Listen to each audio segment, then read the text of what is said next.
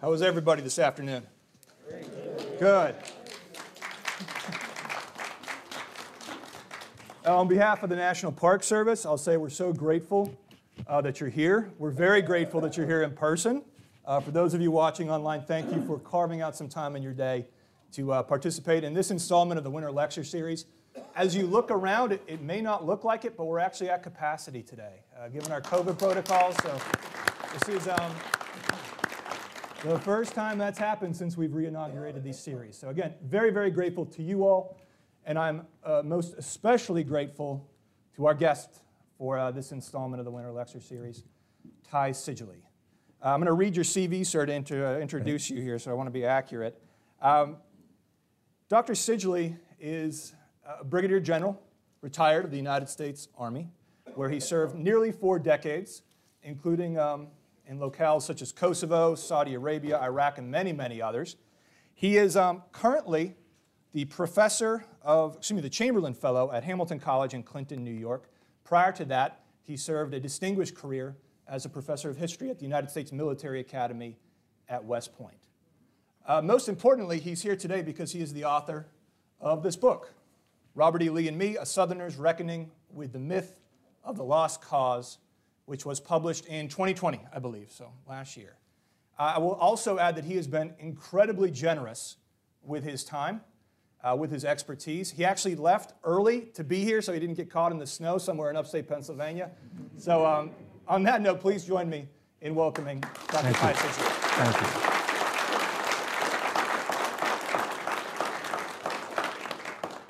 What I thought we would do this afternoon is have a fairly informal conversation about not just your book, but your experience growing up in the South, your identity as a Southerner, a scholar, a soldier, and how that led to the creation of Robert E. Lee and Me. And I'd like to begin, General Seidule, the same way that you begin the book, and that's in 2015 with a video that you do for PragerU. And PragerU is a right-leaning social media content producer, I guess is the best way to describe it. And you do a short 5-minute video for them about the causes of the American Civil War. Can you tell us a little bit about that? Great. Well, Chris, thank you for having me, and thank for the Gettysburg Foundation for supporting me, and thank all of you for coming. This is like my second in-person book talk, even though the book's been out a year. So it's great to see everybody. Thank you so much for coming. So I guess it was 2014, we had a book come out, The West Point History of the Civil War, and I was doing some publicity for that. And I did some radio interviews, and the publicist came and said, hey, they want you to do a video on the cause of the Civil War. And I said, well, easy peasy. But can I, do I have complete control of what I can say? And so I went on the site, and I looked at a few history ones, and they said, there was somebody on there, a historian / priest from Notre Dame, who said that the bomb, talked about the bombing of Hiroshima and Nagasaki. So I said, okay, I can do this. And I did it in late 2014, but they had these swooping graphics and everything else, so it didn't come out until a month or 2 months after the massacre of black churchgoers in Charleston by a white supremacist.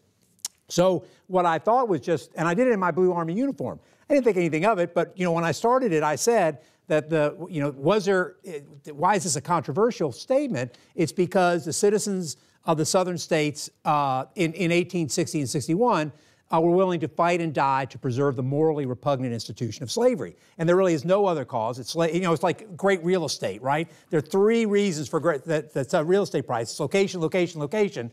And the reason for the Civil War is slavery, slavery, slavery. So I said this, but what I didn't realize was that, holy cow, did it start a firestorm. So it went viral. Turns out the Army does not like officers going viral. And this is not like, so the Army investigated me for political speech for saying the Civil War was about slavery. The thing's had like 30 million views now, and I got hate. Not only did I get hate mail to my West Point public email address, I got death threats to an Army officer for saying that the Civil War was about slavery. And there's a whole website making fun of my looks, which my son found and sent to me. It turns out that I have a face made for radio, as the great Fred Allen once said. Yes, and as the jokes went, we really know there are aliens because they really, Area 51 is real because the feds failed to lock the gate, or this guy That's one good one. The other one is that guy doesn't have a 4-head, he has a 5-head. So what I realized from this, though, after all the jokes and everything, and being investigated, I thought my Army career was over, is that history is dangerous. It's dangerous because it goes after our myths and our identities. And when somebody goes after that myth and challenges it, the reaction can be ferocious. So the things that you said on that video, they're not necessarily new ideas, right? I mean, many scholars for decades have been saying the same thing. Why do you think it struck such a nerve when you did it, though? Was it the Army uniform, or was it the fact that here's a white guy saying it? Yes, above. Yes to all above. So I think it mattered that the timing mattered a month after the Charleston massacre. I think it mattered that I was a middle-aged white guy. I think it mattered that I was in my blue Army uniform as a colonel in the Army at the time. It mattered that I was associated with West Point. And it mattered that I wasn't some liberal professor at some saying that this was, and I provided cognitive dissonance for people, I think, when I did this. So I think that's why it did it. And I also think I think the language is strong. It's just I brook no. It's just this is definitely what it is. So yeah, and people weren't ready to hear that. Many people. Besides the investigation that the Army conducted into you, was there any other fallout from that professionally? From the military? Yes. Well, I mean, The Nation, which is a left-leaning organization, said I was a propagandist for the military. Stars and Stripes said that I was too close to a right-wing political organization.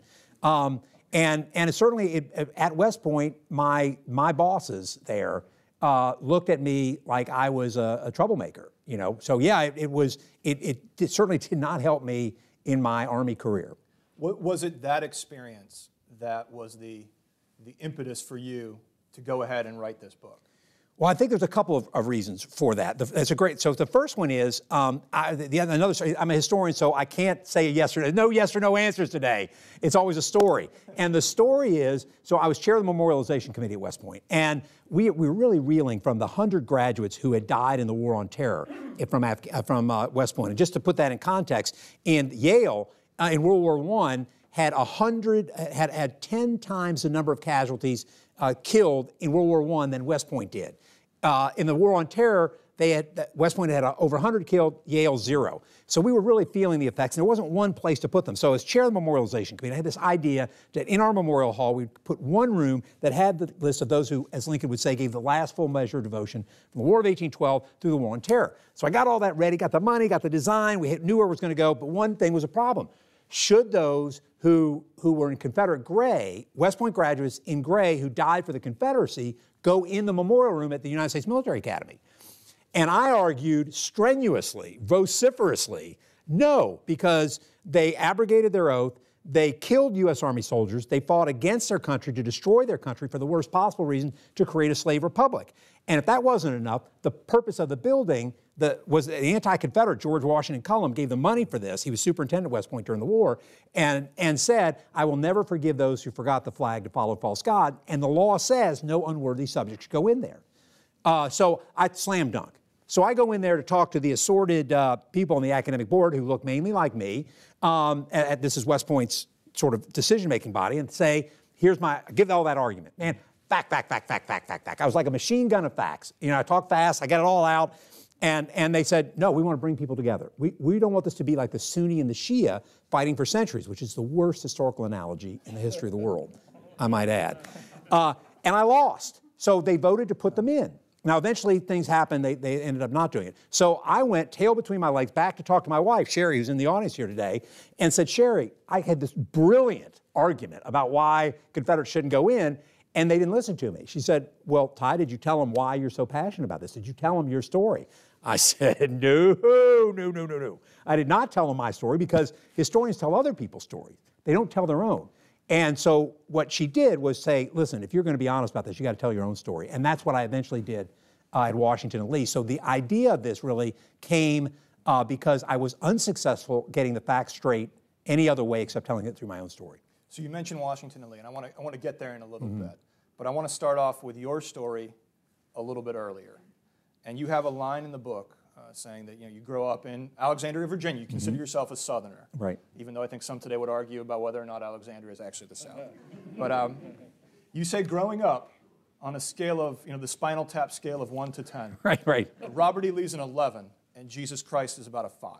Right. So can you explain that for us? Yeah. So I grew up on so Alexandria. Remember, it used to be part of D.C. up until 1847 when it retroceded. It left D.C. in 1847 to protect the slave trade. Alexandria in the 1950s, so it was the major slave trading hub in Northern Virginia, in that Maryland, D.C. area. In the 1950s, it passed a law to name every north-south street after a Confederate as a reaction to integration.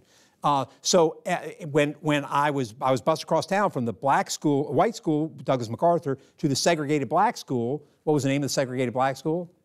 Robert E. Lee Elementary. So this was the outpost of the bird machine. The massive resistance was in Alexandria. So every part of my life didn't make me think that Lee was good. It was reverential. That was what the Southern, and remember, when I say Southerner, the white is usually silent. Southerner, the white is silent. So it's a white Southern culture. But often we say Southerner and we leave the white part out because remember, 30 to 40% of the South is black Americans. But it was reverential. So whether it was at Episcopal High School, which we knew that descendants of Lee were there. It had a big monument to Confederates there. The big prize was after that. The headmaster that was there was a grandson of a Confederate veteran. The Confederacy was, they were the noble, they lost, but they were noble. So yeah, every part of my life, and my dad used to say, with funny last name, Seidule. He would say, yeah, my name is Jim Seidule, that rhymes with Robert E. Lee, my hero. So I had the Confederate flags above the mantelpiece, so certainly in my life, among the white Southerners that I knew, Lee was the paragon. It was reverential. Jesus was somebody you had to go to talk to on Sunday. I had to go to church on Sunday, but Lee he was who you wanted to be. And your birthday is? Oh, my birthday is July 3rd. Anybody, maybe some people in the audience know that July 3rd has some meaning here at Gettysburg. So yeah, I wanted to be born on 4th of July, an all-American boy, but I was so close. But then I found out that Pickett's Charge was that day. I'm like, here's something. I'm linked to Lee now. And even though, Pickett's Charge is not a military success, as we would say, you still connected with Lee because of the fact that your birthday happened to fall on that. Yeah, this was so crazy about Pickett's Charge. It's a suicidal charge, right? It's an absolute disaster. And yet, Burnside gets just crucified for his disaster at Fredericksburg. Grant gets crucified for his disaster at Cold Harbor and even the one, at Vicksburg. So frontal assaults have a bad name when they don't work in the Civil War, but not this one. This one, all we were talking about is Lee accepting blame like a good gentleman. So yeah, even though it was a disaster, this lost cause mythology really created that Lee was the gentleman. This was this whole idea of what a gentleman is, and I tell you, I have trouble describing myself as that anymore because it does have both racial and misogynist undertones. Like the white gentleman is the top of the patriarchal class. It's the top up here, and everybody else is kind of below. And that's why I loved it. Why I love Lee. Yeah. It's the top. It's the most status is attributed to him. Growing up, and you write in the book how this desire on your part to be this Southern Christian gentleman. Growing up, did you make those connections, or was it just this is what a young white boy growing up in Virginia is supposed to do? Does a fish know it's in water? It was the milieu that I was in that you wanted to be a gentleman. You wanted to be an educated Christian gentleman wearing a blue blazer and a rep tie and khakis and Weegians, and you wanted that status. I wanted status. And status is a form of power, So yeah, I wanted that. I wanted as a young kid, I wanted status, and that was in my culture. That's where the status that I saw anyway. Mm-hmm. That's where because my dad was a teacher, prep school teacher, and the boys had that were there, and the people that were there. That's how they equated it, at least at Episcopal High School when I was growing up. So I got some images I'm going to share here if I can. Oh. So in the book, you mention a couple of texts that are very impactful to you at an early age. And one is Meet Robert E. Lee, and the other, and I pulled out a page from one of the textbooks that you had, I believe in Alexandria. Yes. So when you see these, can you go into that a little bit? Yeah, I sure can. So the one on your left is the 7th grade textbook for the state of Virginia. The state of Virginia created purposely that Harry, the Byrd machine, which controlled Virginia, is as part of massive resistance. Remember, Virginia led the League in massive resistance to integration. When 1948 came and Truman starts the Civil Rights Commission, based on the lynching, particularly of African American veterans, he starts that, and the white South goes crazy about that. They just go insane. And Virginia wants to know, hey, are we making sure that we're teaching young white and black kids in Virginia that segregation is good? And the best way to say segregation is good is, and this is the quote, can we make slavery look as good as possible?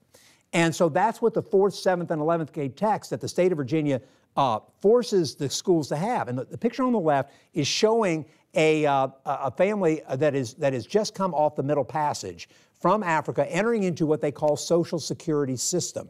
And what it's trying to show is that there you can see the white colonial guy, hand on the shoulder, the woman, oh, thank goodness someone's going to take care of us. This is going into perpetual bondage for generation after generation, and it looks like they're coming off a Princess Cruise line. That's what it looks like. And so the evil, and you can even see the white sailor with like a little tattoo on there. That's the low class, right? But the planter class, how erect he is, the clothes he's in, this is an educated Christian gentleman. That's what he's trying to show you. So this was the book that everybody in the South had through the 70s. If you're in the state of Virginia, that's what it had. On your right is Meet Robert E. Lee, my favorite chapter book. And you'll notice in the upper right-hand corner, you'll see the little lion, the little step-up orange lion. And if you open up the book, then it says, there's a second grade teacher that says, hey, we love these because it's for inquiring minds, it's kids want to know more. And there's a little quote that says, I love them, from Steve Meyer, second grade, Chicago. This was published a year after King's assassination. Written, in fact, by a Harvard-educated Connecticut Yankee. But it says that Lee was the finest gentleman ever. He and Washington were the last men of old Virginia. And there were 2 African Americans that are in these pictures. One picture, he is a coach driver, an enslaved driver, one black man, and the others were crazed assassins during John Brown's raid. And those are the only 2 depictions on there. It wasn't anything about slavery. It's about Lee being the great gentleman. And I just ate that stuff up. And so and then the 3rd book would have been Gone with the Wind, which I read when I was in sixth grade, and I read it again. And if you read it now, it is just awful. It's just awful. The depiction of racism, of lost cause, of just horrible. And that was, those were the books that really meant a lot to me as a kid growing up. Did you have a lot of interaction? As you mentioned, you go to Robert E. Lee School, which is elementary? It's elementary, yeah. Did you have a lot of interaction with black students, African American students? Yes. Were you siloed? Yes. No, well, I think when I lived in Virginia, my last couple of years there, so my dad was there when we integrated Episcopal High School. It was one of the last Episcopal schools to integrate in the country. But it did in 68, 69. And so we had black kids coming over to the house. I remember, we would watch, whatever the Good Times one I remember watching they were a little bit older than me that would come to our house. So, and I remember my dad coaching the black kids there, but, it was pretty much tokenism that was coming there at Episcopal. And then I remember going to Robert E. Lee. It's the only time in my life, I think, that I had a black teacher and a black principal was when I was in Lee Elementary School. And I ran for president that year in the school, and I lost 40 to 60%, 60% black kids, 40% white. And then I became part of the white flight movement. So when I was in Georgia, when I lived for high school, I did not realize it was 50% African American in that town. The only time I saw black people was my summer job at an egg processing factory. And there I was one of the few white folks there. And of course, very few at Washington and Lee as well. It's in the Army that we really began to see black people as particularly, and in the Army, I had black bosses routinely. My last boss, before I left the Army, was a black boss. So routinely had them in the Army, and I think that's part of what changed me. It's kind of I don't know, it's probably a difficult question to answer, but did you consider yourself racist then? Oh, no, I would not have considered myself racist. Do you consider yourself, looking back on your experiences now, you say, oh, yes, I was Oh, racist. I think, yes, I was. I think that, racism is the virus in the American dirt. It is our eternal pandemic. And so I think most people are affected by this unless you are actively working not to. It just is, it is. And of course, it's not just the South. You know, the most segregated cities in the country are now in the north and west. So, you know, that's what housing policy did by the Federal Housing Administration. Social Security excluded black people when it first started. VA loans, GI Bill, redlining, real estate agents. So I would not, I mean, I didn't think I was at the time, but looking back, my experiences were that I don't think that my culture embraced equality as it should have. So ultimately, you go down to Georgia, and then you make the decision to go to Washington and Lee University for school. Can you give us some insight into, out of all of the places you could have gone, yeah, a bright young guy, you settle on Washington and Lee. Can you tell us a little bit about that decision? I'm still figuring that one out. Still figuring that one. So because I'm a straight white guy going to an all-male school, the closest women's colleges are an hour away, and I don't have a car. So it is still all-male? No, it's not. It was when I was there. Yeah. When I attended, it was all-male. And it was probably at its valley. It is a first-rate liberal arts college now, really, really good. Because it went co-ed a couple of years after I left, and but it was at its trough when I was there in the 80s. This was also the Animal House era, fraternities era, so strong, which is I'm not a fan. Thank goodness we don't sort of have those at Hamilton College, which is a jewel of a liberal arts school.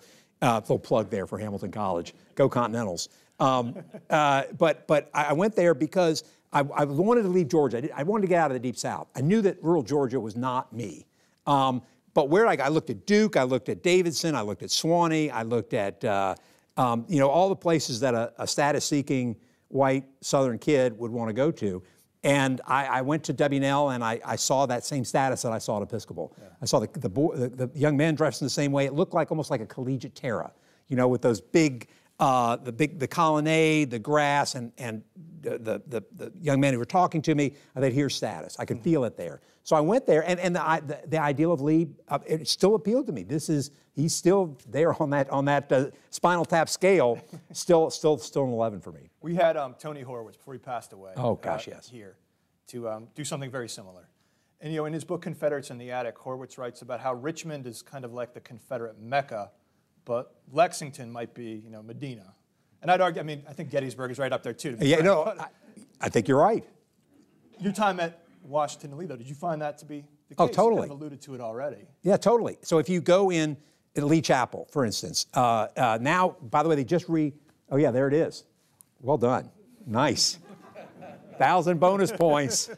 So if you look at that, so if you go into Lee Chapel, it's now a University Chapel. They just renamed it. But then Lee Chapel, you go in there, and it is a shrine. It was the Shrine of the South. That's what they called it. They used to have the bumper, the license plate, Virginia license plate. If you lived in Rockbridge County, said Shrine of the South. That's what it used to say on there.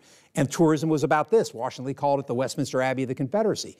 And if you go in there, I'm a raised Episcopalian. I know my way around a church. I was a head acolyte for 2 years. So I know my way. You go in there, and it looks like every chapel that's built in the 19th century, or every church, Episcopalian church, except for a couple things. It's missing a pulpit. It's missing where the hymnals are laid. It's missing a couple of those things. But it has an apse. The apse is the Holy of the Holies, and it has an altar. And in that altar on that altar is Robert E. Lee. The whitest. Why white? White for his purity. White for what he was fighting for. The white people of the South. And he's in his battlefield, he's in his uniform, asleep on the battlefield, not dead. He's buried below, and his hand is on the saber. And if you look right there, the seal is the state of Virginia. He belongs to the state. And it is a holy place. And I knew people that were there that would go to genuflect before St. Bob if they had some problem that they were thinking about. There was a woman who got married there in the 90s that said, I chose it because it was the most sacred space I knew. It was sacred. And so yeah, this was absolutely still General Lee's College. Mm-hmm. It was General Lee's College. That's the name of the history book about it, is General Lee's College. The thing is now it's not General Lee's College. I think it is fighting for it. It's fighting for what does this school going to mean now. And I hope it will choose that it's not General Lee's College because it's a fine institution now. But if you go in there, and I don't know if we want to talk about that now, but that's where I was commissioned. Yeah. So in fact, I received my commission. I took an ROTC scholarship because I was broke. My parents got divorced. I had no money. So I took one of these. They were giving them out like Pez during the Reagan era. Didn't want to go in. Army was for miscreants. That's what my family told me, but I didn't have any money. So, and it took me 36 years to get out. So I love the Army. But so I went in there. There's a picture of me back with hair, waiting in my green uniform next to this beatified picture of Lee. And then I go get my commission right in front of this. Go back, and then I raise my right hand and give the oath of office. How many of you served in federal government or veterans have taken that oath of office before? Anybody ever taken that oath of office? Okay. I did too, to protect and defend the Constitution of the United States against all enemies, foreign and domestic, and bear true faith and allegiance to the same. Sound familiar? What I didn't realize then when I took those surrounded by Confederate flags is that oath was written in 1862. It is an anti-Confederate oath. When it says enemies, foreign and domestic, it's talking about Confederates. That used to be the ironclad oath. The ironclad oath, which the first part was a background check. Were you ever with those traitorous Confederates?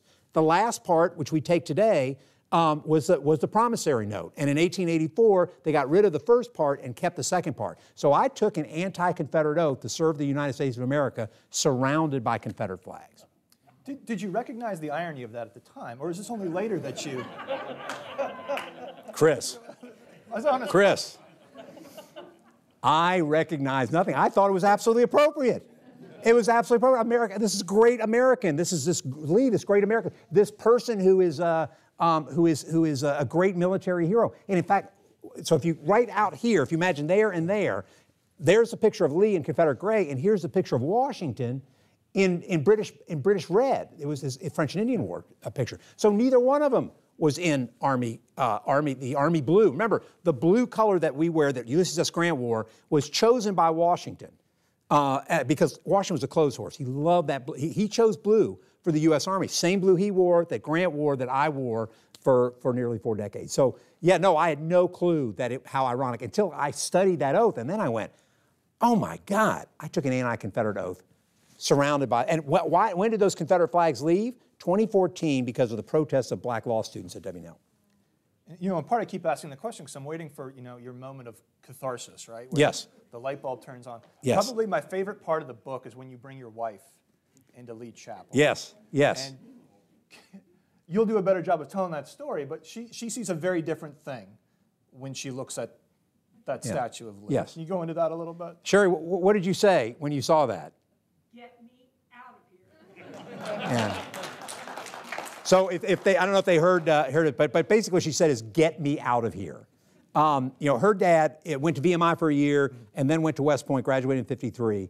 And his hero was George Thomas. He's a Virginian, was from Portsmouth, and taught, Sherry's one of 5 girls, and taught them that Lee was a traitor. Now, how she was able to overcome that and marry me that's a topic for a different lecture, a different time. But she certainly saw it. She said, get me out of here. And we went back later and with our kids, and she was still, I showed, because if you go down below in Lee Chapel, it's a reliquary. We were stationed in Naples for 2 years, and we used to go to all these churches in the southern part. And they had the bones to their saint, the remains of their saints, and there'd be these old men and women whispering prayers to them. And that's what Lee Chapel was like. They had the Lee and Traveler sock puppets, little finger puppets there. Traveler is buried outside, and Traveler buried outside, the people still leave apples and carrots on his ghostly voyage with his master, and they put pennies. Why pennies? They put pennies face down on Traveler's grave so that so that Lee can't see the hated Lincoln's face, and so that Lincoln will have to kiss Traveler's butt. True story. So we haven't got there yet, but remember, this all stuff has a pernicious purpose. There's a purpose to this stuff. There's a purpose. You graduate Washington Lee, you're now in the United States Army, and you end up traveling the world, but you spend a number of time at various military bases, a large number of which are named for Confederate officers, a number who served at Gettysburg, so Fort Benning, Fort Hood, Fort Lee, Fort Pickett. And there's a number of United States military bases named after, Fort Gordon, named after John B. Gordon, who never actually even served in the United States military. As you're traveling around these bases, did that, you write a lot about it in your book, but I'm wondering when you kind of connected the dots and were like, hey, that's kind of curious. Yeah, way too late. Way too late. The idea that these people that we named them after were the enemy. that they were part of an insurrectionist force that killed U.S. Army soldiers. They were part of a force that did not accept the results of a democratic election and chose armed rebellion instead. It didn't penetrate for years, for decades even. I saw them as either, but what's interesting is you go to those places, and I was at Bragg, Benning, particularly, most of those, and you go there, they never tell you who they are. There's no thing that says, oh, here's who Bragg is. Yeah. Because you can't. Who would you want? Would you want to tell the story of Braxton Bragg and try to inspire young soldiers with Braxton Bragg? Would you want to tell the story of John Brown Gordon, who shot 5 times at Antietam? I mean, a great soldier, no doubt about it, probably the best of the non-professionally trained soldiers, certainly in the Confederacy, but also one who in 1868 gave a talk to black Charlestonians. This is after the war, and said, listen, black people of Charleston, if you demand equality, the 40 million of us, white people, will exterminate the 4 million of you in a race war. He led the Ku Klux Klan.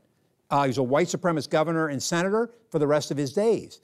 And this is who we named it for. The idea that we named them for the enemy, people that killed U.S. Army soldiers, is just outrageous to me.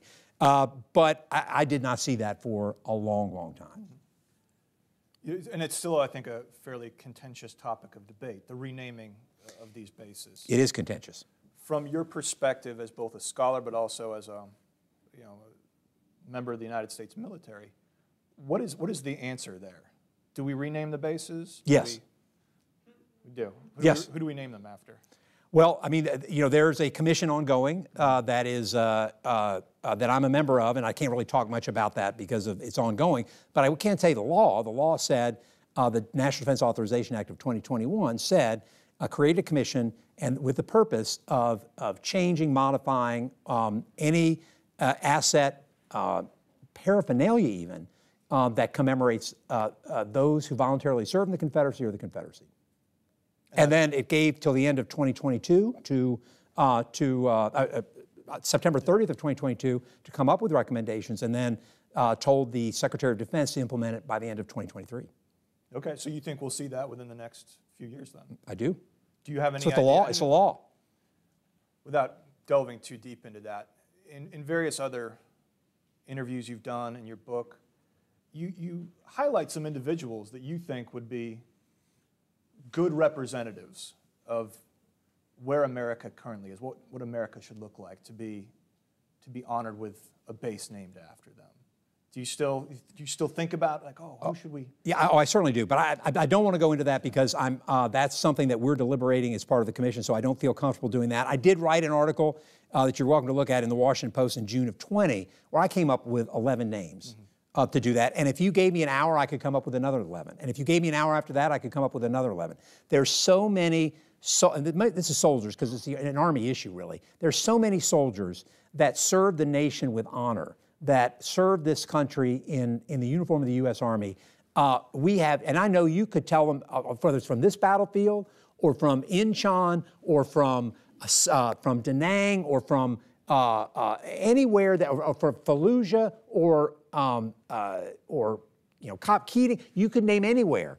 There are so many soldiers that as Lincoln said, gave the last full measure of devotion, or any other way that you want to look at it. So I'm extraordinarily excited that the Army, which is the most diverse workforce in our country, that we can make sure that those people that we commemorate represent the values, courage of the United States Army. And so that gives me great pride that the nation is going to do it. Remember, this isn't the Army doing it. It's the nation deciding through its elected representatives to make that change. So I'm just very, and it was a supermajority that overrode President Trump's veto to create that commission and to sign the National Defense Authorization Act of 2021. Does that law also apply to the West Point Military Academy? Anything that's part of DOD. Okay, so it does then. So you end up going to West Point. There we go. Yes. Where you study, or you're a professor of history. I assume you staff rides, you bet. All kinds of stuff. And you're confronted with some of the same iconography at West Point that you see at Fort Benning and Fort Bragg. Can you go into that a little bit? And was that, at this point, not strange to you? It was, oh, of course. This became strange very quick. I mean, then there are a couple things that have changed in me before that. One is, as you've already known, the hero of my book is my wife, Sherry. who is the most honest person I know. And I grew up in a culture that lied. It was a lying culture because it was a culture that was based, I was born into a racial police state, an apartheid state, where black people were relegated to second-class citizens. They couldn't vote. Remember, we've only been a democracy in this nation for about 50 years.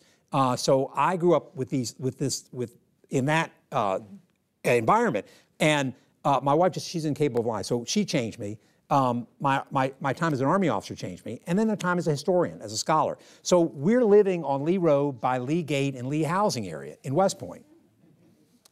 I'm walking one day past our barracks, and our barracks at West Point named after our finest soldiers in American military history. So, I mean, you could argue with them, but there's Scott Winfield, there's Scott Barracks, MacArthur, Washington, Eisenhower, Pershing, Sherman, and then I go by, and there's Grant, and I go by Grant Hall, and one after Grant Hall is Lee Barracks. And I look at that and I go, damn. You know, why is that here? I mean, I understood Washington Lee University. Sure. And then I go look east about 20 yards at this new Reconciliation Plaza that has Lee, that was put up in 2001, has Lee as well on that.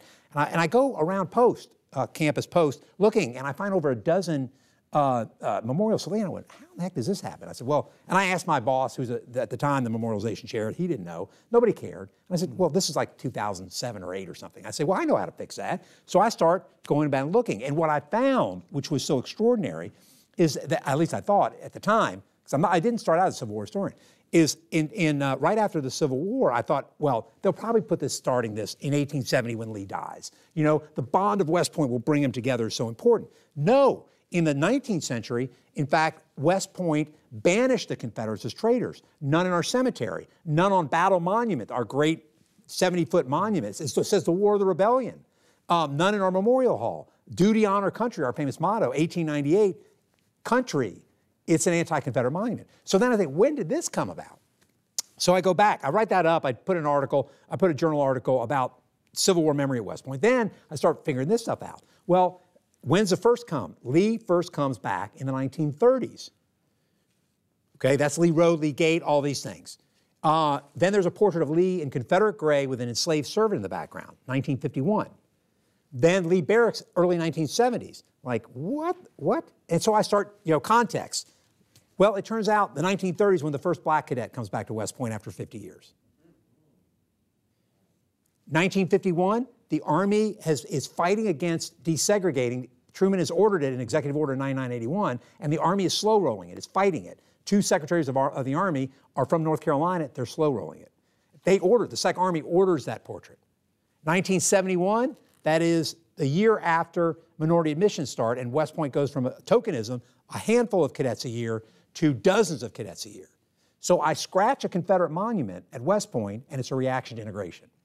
Other Confederate monuments are to celebrate the white supremacy victory, sort of the Redeemer movement of all the southern states that redo their state constitutions, like Virginia, which says, of course, I mean, this is what Carter Glass says, of course we're fighting for white supremacy. That's the whole point of redoing the state constitutions, to ensure that white people have control over black people.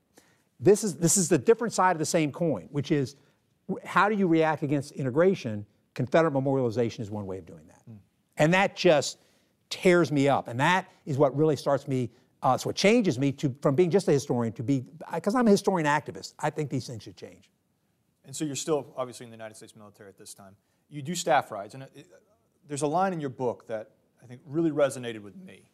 And I think it should resonate with anyone who does battlefield interpretation. You said, quote, "Don't let the smell of gunpowder overwhelm our senses." What did you mean by that? Yeah, so the smell of gunpowder seduced me. So I would get on these battlefields, Antietam, Gettysburg, and I would talk about the X's and O's of military history. You know, like at the Bloody Lane, talking about John Brown Gordon. You know, or Pickett's Charge, or I'm in the Peach Orchard, and I looked at this, but I didn't start it by saying, here's the purpose of this war. And it's not equal. We can't remember, the two sides are not equal. One side, the United States of America, fighting to retain this. One side is a slaving army. It's fighting for slavery.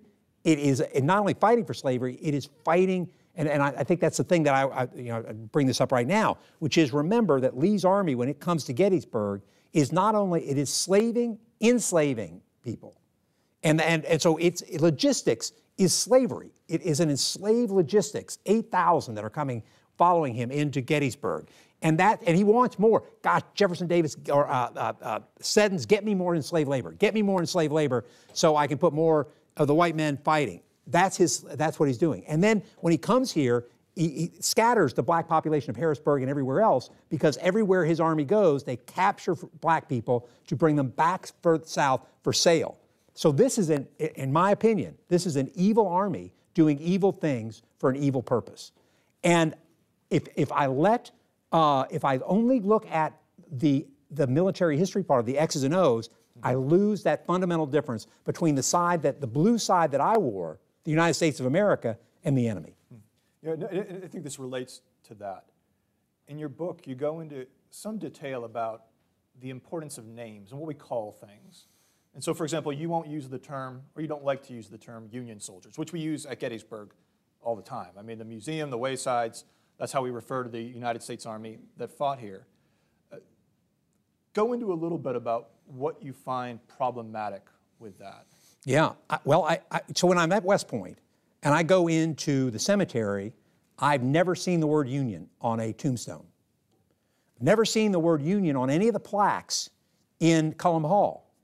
Below, we have this amazing ballroom that has all the portraits of the Civil War generals, the U.S. Army Civil War generals. And they look down on you in this great ballroom. In fact, that ballroom is where Sherry's father met Sherry's mother. He's from, going to West Point, she's from Queens. They meet at a hop at a dance there and marry 4 years later.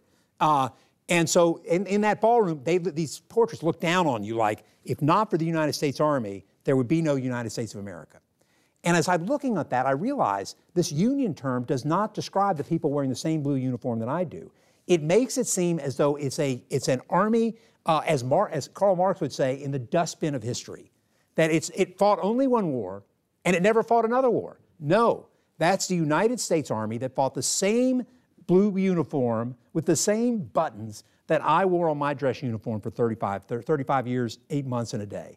It's the same one that George Washington wore. And by saying Union, you miss that fundamental difference that this is the United States Army, my army, and you miss the idea that Confederates are killing U.S. Army soldiers. And so to me, you've got to keep that fundamental difference. And I will tell this again and again. I am a soldier. I'm a scholar, but I'm also a soldier. I'm a United States Army soldier. It's what I did for the majority of my life. I will always be a soldier for life is what we call it in the Army, a soldier for life. And as a soldier for life, I like people that fight for the United States of America, not those who fight against it.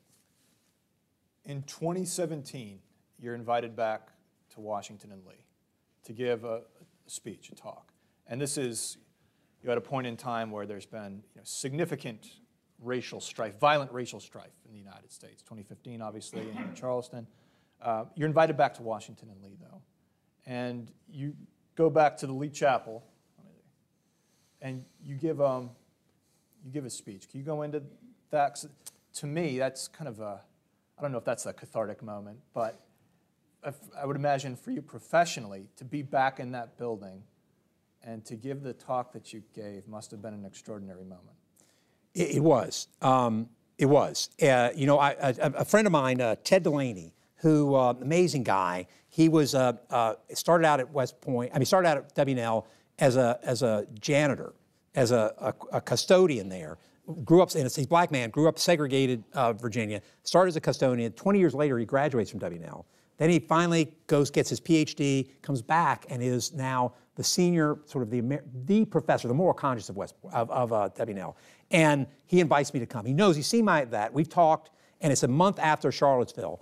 And I give a talk called Robert E. Lee and Me. And I was, as we say in the military, nervous in the service. Nervous in the service because I had to tell my truth. My truth is that I think Robert E. Lee chose treason to preserve slavery. And so I give this talk standing on top of his grave with this framing me in the background.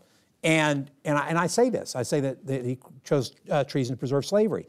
And I really call on my school, the school W&L, which I'm a proud graduate, that they have to embrace this. They have to figure out how they're going to change from a school that embraced the lost cause to one that is going to no longer do that. And so I tell this story, and there are flaggers in there. Flaggers are, if you know flaggers, they're the ones, neo-Confederates who believe that the Confederate flag should be everywhere. And around Lexington, they put these 90-foot flagpoles around, and they wear their red pants. So they're in the background, and it was scary because this was right after Charlottesville. But what I found is when I told this, and I told my story first. I didn't just say, "Hey, you're all screwed up." I said, "Here's me. I did this, but this is not right anymore." And I was worried. It's an almost white audience. What was the reaction gave? And I was amazed they gave me a standing ovation at W&L, at Washington and Lee, in the Shrine of the South, standing over his tomb. And before I finished the story, I said, people were really uncomfortable. And I said, I hear you, you're uncomfortable. Uncomfortable causes no lasting damage. In fact, uncomfortable is called education. That's what it is. And I look back, and I stop, go back, and I look and say, look, he's still there. No damage, it didn't crack. I wasn't swallowed whole into the ground. There was no lightning that struck me. Uncomfortable is okay. You're okay to be uncomfortable. But imagine, if you will, which you should, what it was like in the enslaved era, knowing that your parents, grandparents, great-grandparents were going into enslavement, knowing that rape was a part of that culture, knowing the pain and suffering of the segregated era. I said, just hearing the fact that Lee was a traitor for slavery, that's uncomfortable, but it's nothing. You can handle it. Americans can handle it, and we'll be a better, more empathetic people if we come to grips with that. Before we turn it over to the audience for questions, I do want to end the same spot that you end the book, which is with a quote. It's the very last line in your book. And you say, the only way to prevent a racist future is to first understand our racist past. When you think about where the country was in 2015, when you did the PragerU talk, or if you think about where the country was in 2017 when you spoke at Washington Lee, and you look at where we are now in 2022, do you think we're evolving or devolving? Are we on the right trajectory? Are you encouraged or are you discouraged about the progress? Why don't you tell us the story? I'll tell you a story.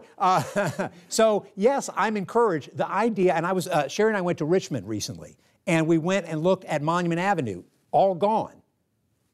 We went and looked at the United Daughters of the Confederacy headquarters. Have anybody ever been to Richmond and know where the United Daughters of the Confederacy headquarters? Right above that, and there's the Robert E. Lee camp of the Sons of Confederate Veterans, a little plaque right there, and looking right above that is Rumor of War, which is this a statue that looks like the Jeb Stuart statue, horse reared back like this, except it's a black man in a hoodie with dreadlocks, Nikes, and torn jeans.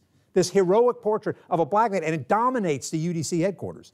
And then we went into what was the Museum of the Confederacy, now the American Civil War Museum, and it's telling a completely honest story. Then we go into what was the Virginia Historical Society, and that's where the Lost Cause painting is. That's Lee and Jackson right before Chancellorsville. Massive portrait, and it says this is a Lost Cause portrait. So it had completely changed. And we went down by, I think, Brown Island maybe, where we saw the Emancipation and Freedom Monument, which shows a proud, formerly enslaved woman with her baby here holding up the Emancipation Proclamation, and a formerly enslaved man, chains following with whip marks on his back. And I thought, oh my gosh, this is fantastic. And then I see others, and for those teachers in the audience, how confusing it must be to be a teacher right now, worried about states passing laws about what you can teach. Mm-hmm. History is dangerous. History is dangerous because it goes after our myths and our identities. But to quote John Updike, the truth is ruthless. The truth is ruthless, and the writer's job is to sometimes rub humanity's face in the facts. So I know that's what I'm doing sometimes, but I believe in the promise of America. I do believe in this country. I believe that patriotism comes in criticizing. James Baldwin once said that I love my country more than any other, and for that reason, I will criticize her relentlessly. So I love my country, so I'll criticize. So on the one hand, things, yes, amazing, getting better. On the other hand, watch out. We're Americans. That's the story of America. But I know that people doing the right thing and understanding their history will make us a better, more empathetic people. And I do go back to that. If we want to ensure that we don't have a racist future, the best way to do that is to understand our racist past. Ladies and gentlemen, join me in thanking Dr. Kaiser.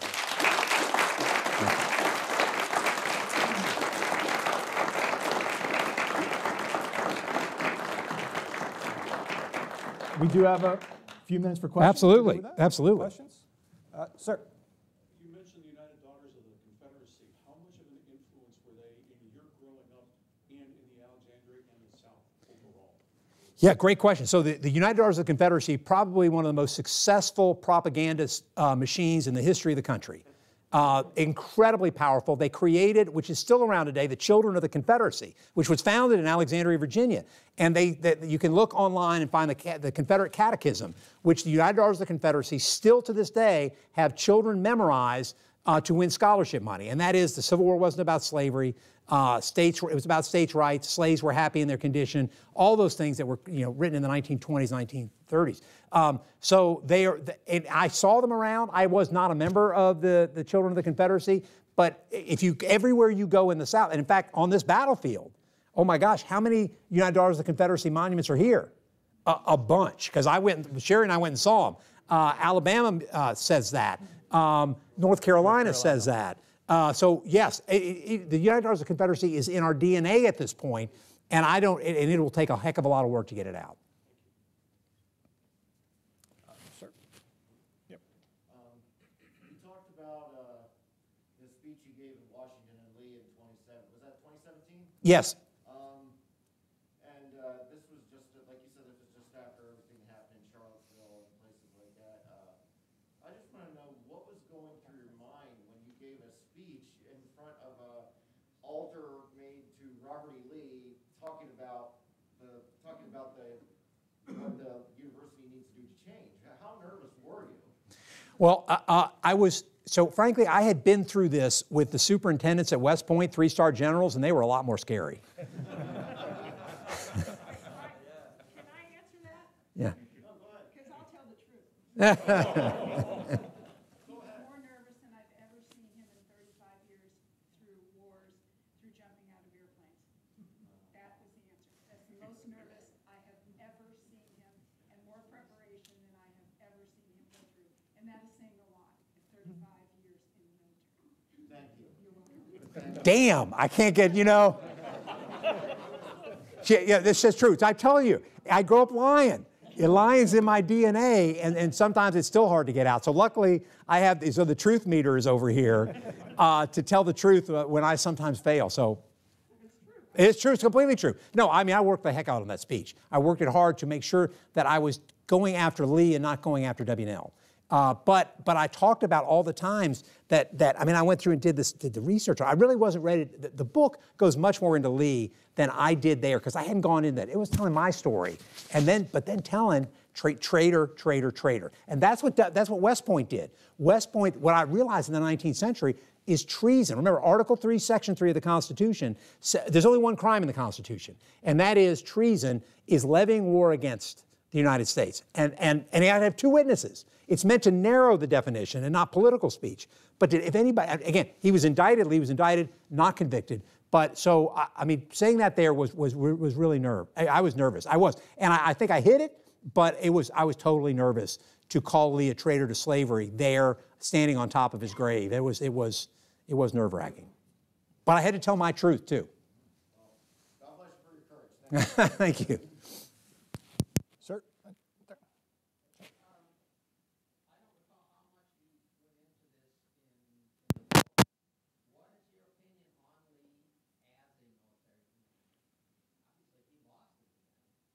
Right. Yeah, well, which is an important thing to remember. So, they didn't just lose by a little bit either. I mean, his army is crushed, destroyed, wiped off the battlefield. The first thing I do is to say, the first thing you got to do when you're remembering about Lee as a commander is, it's an enslaving army for a slave purpose, all of these things. And then I say he's a first-rate commander. The war, and Gary Gallagher says this, which is, he's a great emeritus professor at UVA, that says, what is a turning point? So, we always talk about that. He has a great way of saying it's a 7 days battle. When Lee takes over, and McClellan is 5 miles from Richmond, he takes over and kicks McClellan out. If that doesn't happen, they could take Richmond, the war is over, slavery still extant. So, that victory there really leads to that's what leads to the Emancipation Proclamation. It's already happening at Antietam. In 7 days, it leads to the Emancipation Proclamation, which overturns the war. And he defeats commander after commander after commander. And listen, you can say that they're all terrible, but most Civil War commanders are terrible.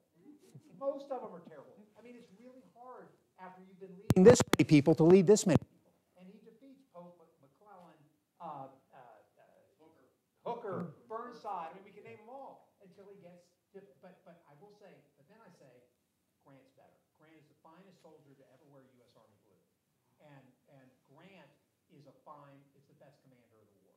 He sees at the political, strategic, operational, tactical, that in a way that I don't know any other soldier in our history does other than Grant.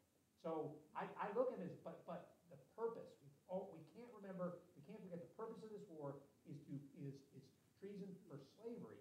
It is an evil purpose, a nefarious purpose that he is fighting this war, and that always has to come out first. Sorry. Yep. Thanks for your book. Thanks for your turn. My son is in the Army. In your book, you speak eloquently about the Army dealing with its racist past. How do you assess those efforts? Well, mixed. So I'm gonna write my next book on a period in the early 70s. So I'm a Civil War historian. I do it, but I come at it from West Point. So I really have been writing and teaching about West Point for years. And there was an incident in the 1970s where Nixon comes to West Point and orders, and I talk about it a little bit in the book, where he orders a Confederate monument to be put on West Point. And when black cadets find out about this, they write a manifesto and they defeat the president. But what also happens during that time in the early 70s is the Army, the military in general, recognizes that it has a problem with systemic racism. It says we have systemic racism in the Army, and it's from the 4-star generals down to the lowest private. But it's really black activism that brings it up, and white generals say, we got a problem, and there's no way we're going to be able to fight again after Vietnam unless we fix our racist problem. And so they create a whole system of race relations training, a race relations institute, and what becomes an equal opportunity infrastructure throughout the entire military. It's there to this day. It is the first institution in the world that admits it has a problem with systemic racism and creates a systemic solution. Now, we're Americans, and we have racism is in our DNA. So I'm not saying that it solves the problem, but it is an attempt. And we continue to work at these attempts to do that. So do we still have a problem with racism? We're Americans. We still have a problem with it. We have a problem that we don't have enough senior leaders that our diversity among senior leaders is terrible. But I probably, if I had to say what is the bigger problem in the military, it's gender. And the level of sexism which is a subject for a different time, but that is an even bigger issue within the Army. But it's working on, I've talked with Chief of Staff of the Army last year, and he understands the problem that we have with race, and if you see, right now we have a black superintendent at West Point, and at the Air Force Academy, VMI has one, not in the federal government. But 10th Mountain Division, which is up near us, has a black commanding general. So that's how I look at it. What's the leadership look like? And that is more work needs to be done there. Let's see. Sir, wait, right there. Yes, sir. Your earlier comments about treason.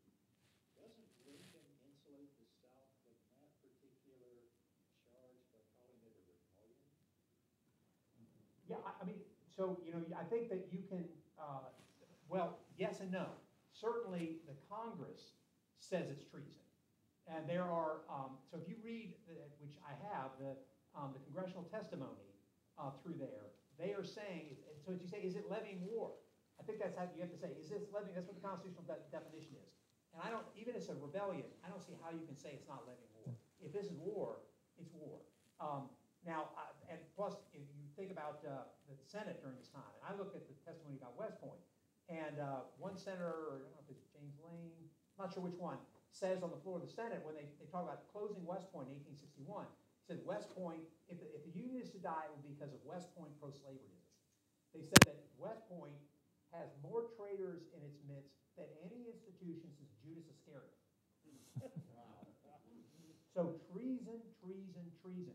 They all say it during that time. So the idea that I'm saying is treason is not something that is a presentist argument. It's something that everyone was saying throughout that period. So no, I don't think that just because Lincoln said it's a rebellion, and remember, Lee is indicted for treason, as is Jefferson Davis and about 20 others. And it's there's a great book called Lee's Lost Indictment by a friend of mine, John Reeves, that goes into why it wasn't done. But no, I still think from this soldier's, and all of it is from a soldier's perspective, I think that it fits the constitutional definition of treason. We have time for one more. I saw your hand, sir. We've removed a lot of Confederate monument paraphernalia from around the country. Do you advocate for removal of Confederate memorials on the battlefield? Great question. So it is interesting, and I think some examples. The interesting one, let's start not here, but at Manassas. So first of all, Manassas is called Manassas. It should be called Bull Run. I mean, Manassas is the Confederate name, and that in the state of Virginia, when this was created, we named it after that. And then there is Jack Jackson, the steroidal Jackson, on the Manassas battlefield, and on the Bull Run. I'm not going to call it Manassas. On the Bull Run, has anybody seen Jack Jackson? I mean, he looks like Schwarzenegger. And it was put there by the state of Virginia in 1940. Clearly lost cause. There's some at Shiloh that are lost cause. There's some on this battlefield that are clearly lost cause. I had a student that went and looked at the North Carolina and Virginia monuments here, went and read the speeches. It's total lost cause white supremacist stuff when they were put in. Absolutely. So what does that mean? Well, as I went and did the thing, there's nothing that puts this in context on those battlefields.